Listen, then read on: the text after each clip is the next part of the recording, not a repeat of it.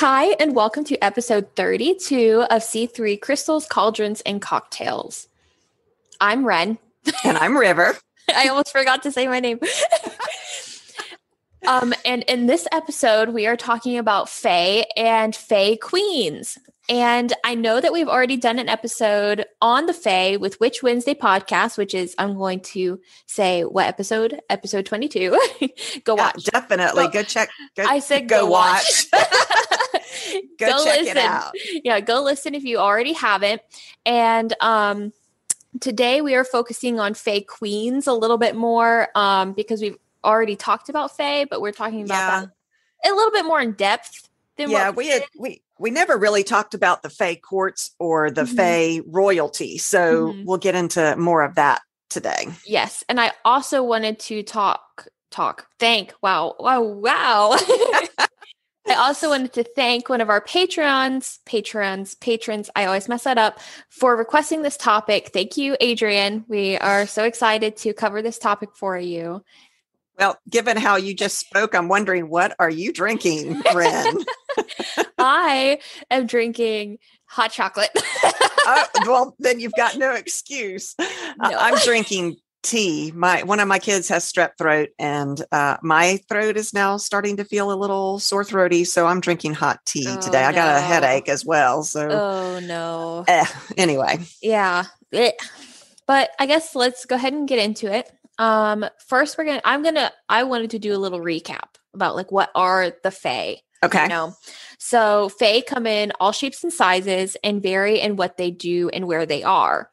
A definition from, I pulled this definition from the Urban Dictionary, which we all know what the Urban Dictionary is. But I thought it was okay. A definition of Fae is a humanoid mystical creature that wields great power in magic and elements. That's not a bad definition. Yeah, it's not too bad. I did take out some things because some things in that post were spelled wrong and everything. Yeah. Oh Lord. Okay. But I thought that summed it up pretty well, and it's not bad, And in Celtic lore and legend, the Fae are associated with magical underground caverns and springs. And it was believed that a traveler who went too far into one of these places would find themselves in the fairy realm, which I think is cool. Yeah. I mean, because it's hard to get there on purpose unless you're invited. But you can wander into those areas by accident. Yeah. I mean, you can't just go wandering like on purpose for the purpose of finding, like it's purely on accident. And then the fairy or fae developed independently in a number of cultures, including Slavic, English, Persian, French, German, and Celtic. So yeah, that is fascinating to me. That was when we talked in episode 22 with Witch Wednesday podcast, we all were kind of astounded at how they developed and independently of one another. That to me means something. To me too. But what's really interesting, and I'm sort of like I'm not going to say history buff. I'm a history buff in some areas. Okay. And when it comes to, like art history and that type of stuff, it's interesting to see how relics are very similar, in different cultures from around the world. Like they had no contact with each other, but things are very similar. Like for instance, the creation of like woven patterns and carpets and like tapestries were created, and they were all created around the world relatively around the same time, but these civilizations didn't have contact with each other. That's so crazy, isn't it? So I love things like that. And I know that finding out about like the Fae is a little bit different than like civilizations like growing and becoming more intelligent and stuff like that. But it's interesting. It's kind of like the same topic, kind of. That is fascinating. And then the word fairy was first used around 700 years ago in the English language. And the first words for them were like elf, goblin, imp. Yeah. And then the true definition, which true quote unquote, right. of a fairy is not stuck in one image, and it means someone from the other world, which I thought was pretty cool. And maybe I think that there's enough to talk about the other world just for like a whole topic. So we'll have so too. Like we'll have to like do another episode on that.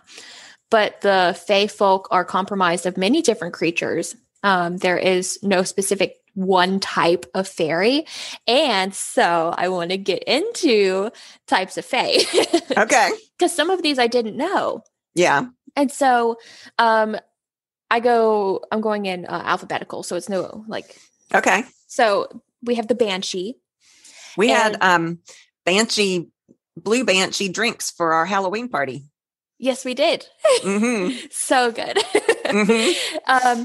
And then we have and I don't know if I'm going to say it right, a Boggart. Mm-hmm. And I read that a brownie, when they're mad, turns into a Boggart.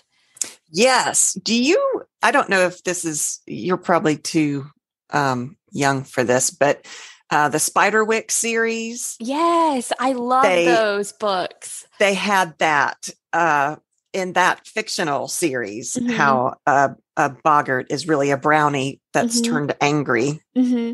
And so I don't know if that's true. I didn't research it, but that's what I've heard from like multiple sources, but not like anything like pinned down. Right. So yeah, and then we have brownies, and then we have changelings. We have dryads, Dulans, right? Am I saying that right? Or I pronounce it Doulahan, but I could be totally wrong. Yeah. Yeah. There are elves, and I don't know how to say this one. Jean Canak. Yeah, I don't know what that one is. And we can go into deep detail in another episode about each individual one. Oh yeah, for sure. That would be so much fun. We have gnomes, kobolds or pronunciation wise. And then we have Lady of the Lake. She is one of my favorites. I have always loved the stories about King Arthur and the Lady of the Lake protecting Excalibur. Did you see that movie by M. Night Shyamalan? He did a movie called Lady in the Lake. You remember that one? No, I don't remember that one. I love his twist on that story, the story of the Lady in the Lake. One of my favorite all-time movies. It's hard to say. We've all been so inundated with fictional stories about the Fae that we don't know what's true, quote, true and not true. Yeah. I mean, some of the fictional stories are based on true legends. So, or legends that came from somewhere, actual legends in our history. But some are just true, totally fictional stories for the entertainment of the reader. So I don't know, but I do love the Lady in the Lake. She is one of my favorites. Yeah. Yeah. It's hard because even stories being passed down from like generation to generation, it's like the game of telephone. Those things get muddled and it changes. So who's to even like know what's the truth and what's not, unless if you've actually interacted with the Fae. And then again, you don't interact with every single type of Fae, Right. Yeah.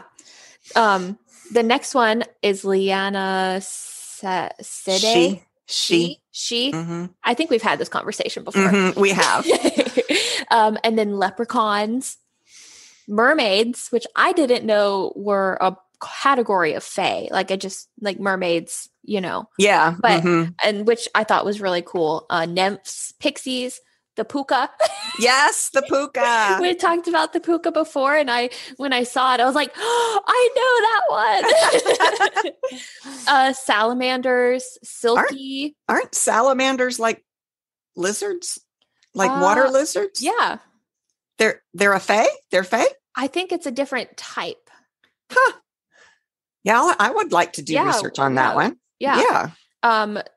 Silky. I don't know if I'm going to say this right. Trose. Yeah, I've heard it pronounced Trose, Trows. I don't know. There's you're going to have to help me with this one. Tuatha De Danann. Tuatha De Danann. Oh yeah, I remember we talked about this one on Witch Wednesdays. And the other one while I was having technical difficulties, so I barely got to even hear anything. Yeah, that's right. how would you like? I don't know. Undines? Yeah. Okay. I'm going to go with that because you're better at pronunciation than I am. Not really. No. Undines and Will-o'-the-Wisp. Yeah, I love the Will-o'-the-Wisps. With they're also called Will-o'-wisps. You can leave out the. But those are really cool. There's a lot of legends that surround the Will-o'-wisp. That would be a really good one to do an episode on.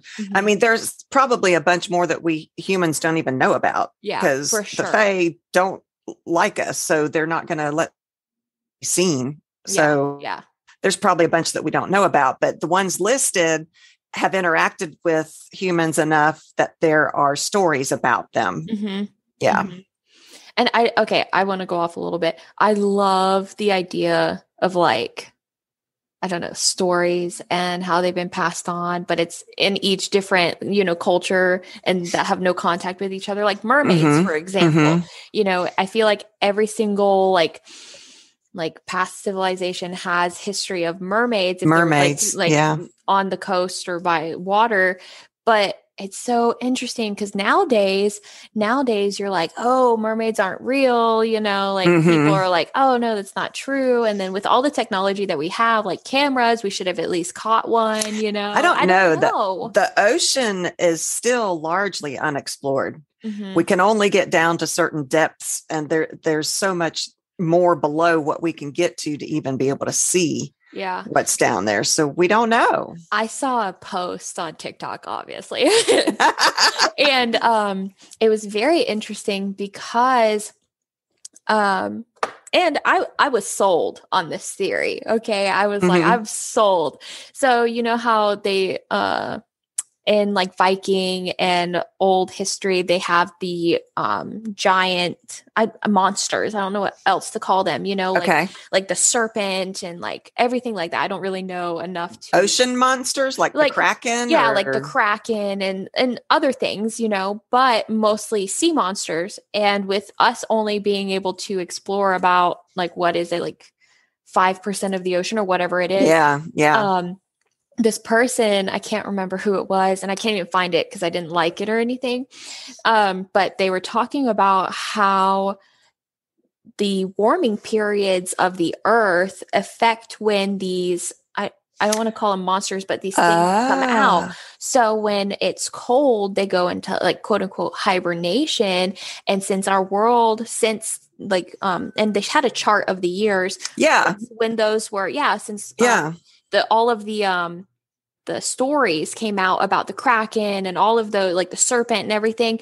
And then when the world was cold again and like the charts dipped in like the mid like thousands to now, and now we're starting to heat up. And like, since there's a whole ton of like problems going on right now, obviously people are gonna oh, the Kraken is coming back out because we're in a warming period. And that's fascinating. I was sold. That makes sense. The climate does change. I mean, even before we started as humans messing up with the carbon emissions and all of that, there were natural cycles of cold and warm. Yeah. Yes. Yeah. So that is fascinating. Isn't it? And they also stated something else. I just had it in my head. Hold on. Let me think. There it is. My head. How the stories, like the legends, quote unquote legends and stories, stopped when it was the cold period because they weren't out and about anymore and like wreaking havoc on the people in the ocean. But now that it's starting to warm up, I feel like there could be some problems. I feel like if that was going to happen, it would have been in 2020. True. It's very true. That's interesting. Yeah, isn't it? But okay. Let's get back to the Fae. The Fae, yeah. Okay, so where there are Fae, right? Do they have a leader? Question mark, right? So let's talk about Fae Queens a little bit. Okay. So the fairy queen or queen of the fairies is a figure from Irish and British quote unquote folklore, like lore, myth, like I was reading a whole ton. It was like, oh, the what's like the fictional characters, Fae, and like so a lot of this is just muddled, in between what's fiction, not fiction, is believed, and they're believed to rule the fairies. Okay. And they were also woven deep into Shakespearean plays. And he talks about Titania. Yes. That's how I pronounce it. Okay. And Mab. And so Mab is also called Queen Mab in English folklore, the queen of the fairies, and Mab. And those are two different queens. Two different queens. Yes. And Mab is mischievous, but basically benevolent figure, right? And go ahead. I was just going to say, Shakespeare had a lot of the Fae in his works that he wrote. I wonder if he ever met any or something, because maybe that would be cool. He did put them into his works fairly often. A lot. And also in William Shakespeare's Romeo and Juliet, she is referred to, so Mab is referred to as the fairy's midwife, who delivers sleeping men of their innermost wishes in the form of dreams. Interesting. I haven't read Romeo and Juliet since 8th grade, so I don't remember. Yeah. I haven't read it in a while either. Yeah. But Mab is similarly mentioned as a pixie-like fairy in works of Ben Jonson and Johnson Milton and Robert Herrick, if you've heard any of their stories. Her place as the queen of the fairies is English folklore, and was eventually taken over by Titania. Interesting. And the idea of fairy royalty is very much a projection of medieval structures by medieval writers. Yes. So it's kind of hard, again, to differentiate between what was fiction, what's real, Yeah, Queen Mab plays a huge role in the Dresden Files, those books by Jim Butcher, which I think I talk about again later. So when I was trying to do research on the queens of the different courts, popped up Dresden Files constantly. And I'm like, I'm not looking for fiction. I'm looking for the actual legends that came from the past. So it is, like you said, basically the Fae are seen to have had courts. And the Seelie and Unseelie is a popular idea about the Fae as well. And like I said, I don't know what's actual legend and what's fictional, but the Seelie court are the summer and spring courts with a twist of evil, quote evil. I mean, from human perspective. Yeah. And the Unseelie are like winter and autumn, just more evil, again, quote evil. The courts, so you have the seasonal courts, you have summer, winter, spring, and fall. And the summer court are the more benevolent of the Fae, if you can call them benevolent, again, from human terms. They're considered more polite, frivolous, generally amicable, prone to mischief by our standards, more friendly towards humans. They're tolerant of us. Their power is strongest during spring and summer, obviously. The winter court is seen as more malevolent. They are not fans of humans. They're seen more cruel, although summer Fae can be cruel too, don't get me wrong. And they're strongest during fall and winter. So the summer and the winter are actually seen as being the strongest too. And then the spring and the fall also are Fae courts, but not as strong as summer and winter. The spring Fae are seen to be calmer than the summer Fae. They're very curious. They're quiet, seductive. They can be very emotional. The fall Fae are considered to be the Fae that rework of the winter court. I don't know if you've heard the term trooping Fae. They're the Fae that go in groups and do the work of the winter court. They are known to make deals and return favors, and they're very devious. So the history, I tried to find the history to see if I could separate out what's fiction that we've all come to quote know because we've read so many books, and what was actually first considered the Fae from way back in the day. So I found that supposedly at the very beginning, there was only one court for all the Fae. And then over time, groups of the Fae no longer wanted to follow those rules that were set by that one court. And so they started branching off and forming their own court. And that's the beginning of the Unseelie Court. Now, there is a series that I read. Karen Manning is the author, and she writes, all of her books are very Fae oriented. It's like urban fantasy, I guess is what you call it. And if you want to read an excellent fiction series about the Fae, that is the book to go see. And she, in her fictional world, has reasons for the Unseelie and the Seelie and all of those kind of things. So I urge you all to go read that. It's Karen Manning, Moning, and it's the Fever series. Fantastic set of books. At any rate, back on track, the courts are the social structure of the Fae society. Now, there are solitary Fae who do not swear allegiance to either court. And those are actually considered to be the most dangerous Fae by other Fae because they don't follow any rules. They're not bound to anything. There's also, I kept coming across reference to shadow courts, which I found interesting. That realm is said to be home of dreams and nightmares. Oh. And there's a series of books that's really good about dealing with the court structure, and it's the Grave Witch series by Kalena Price, I believe. Okay. I love to read witch fictional books, urban fantasy books. And so that is really good as well. And you should go check those out as well. And they have, she had a whole shadow court and an explanation for the shadow court and all of that in those books. So who are the royals? Like you said, Queen Titania and King Oberon are said to rule the summer court. That's the one that I think we all are most familiar with. They mostly rule by proxy, though. They leave the day-to-day workings to lesser nobles. Puck, you probably have heard Puck, he's got the bottom half is a goat with hooves. Yeah. Pan is another name for Puck. He is of the summer court. And then Queen Mab, as you said, is supposed to have ruled the winter court. Okay. But basically, this is because of the Jim Butcher books, the Dresden Files. I couldn't find anything else other than Shakespeare to mention Queen Mab. So I don't know. Okay.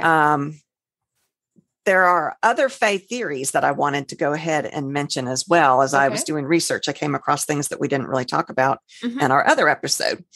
So the power of names.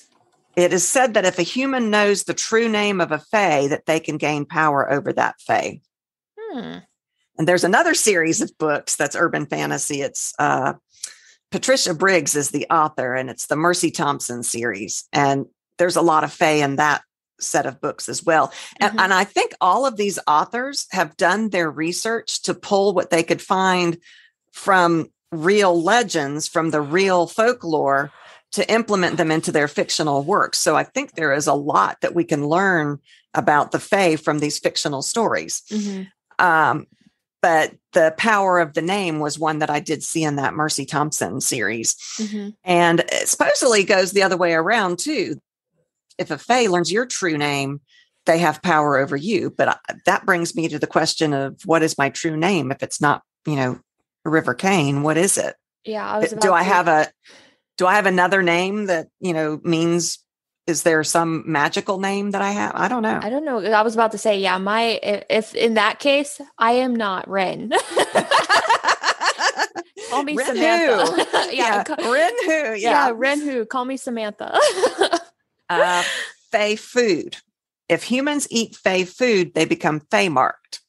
And the Fae are then alerted to them and can see them more clearly. And they are more likely to be taken away to ferry with the Fae.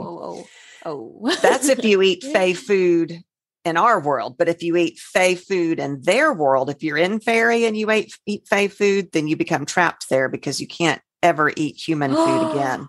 You're ruined to the taste of human food. Why? It gives you no nourishment. It turns to ash in your mouth. So you're stuck in Fae and fairy, I mean. But then does the Fae food give you the nutrients that you need? As long as you stay there. But let's say I come back into like the real world and then I go back to the Fae. If you survived going back into the real world without food, then I think you would be fine. What if I take a buttload of Fae food with me?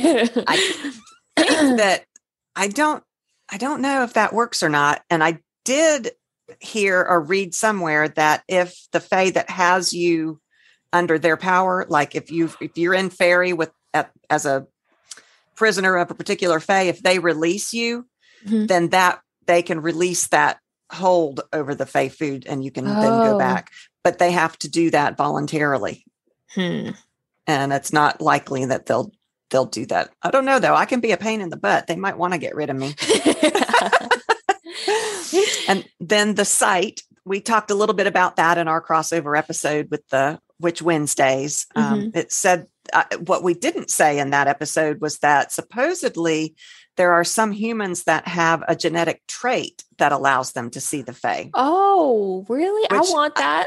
I know. I wonder if that's because they were maybe born to a Fae. You know, maybe there's Fae lineage at somewhere in their ancestry, and that's why they're able to see. Yeah. But otherwise, like we said in Witch Wednesdays, you know, you can use one of those hag stones or there's another word for them, the stones with a natural hole in it that you find. Oh yeah, you can look through those and see the Fae. Oh, that reminds me. I was gonna say, I had a question. Oh, can other Fae see other Fae?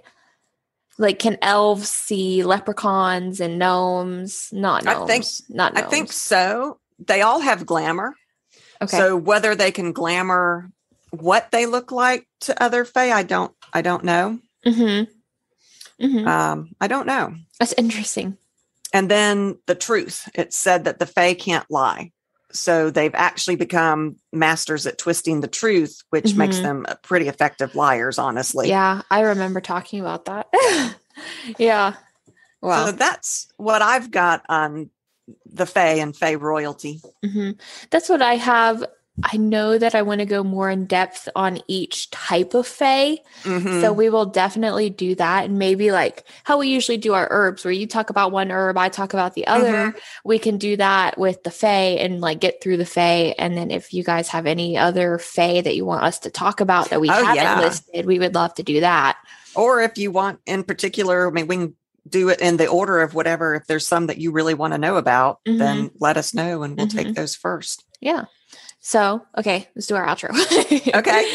So you guys can find us on all social media platforms at C3 Witchy Podcast. That's Facebook, Twitter, Instagram, TikTok. We are redoing our Instagram, like completely wiped out our Instagram and we are redoing it. And then you can find us at www.c3witchypodcast.com.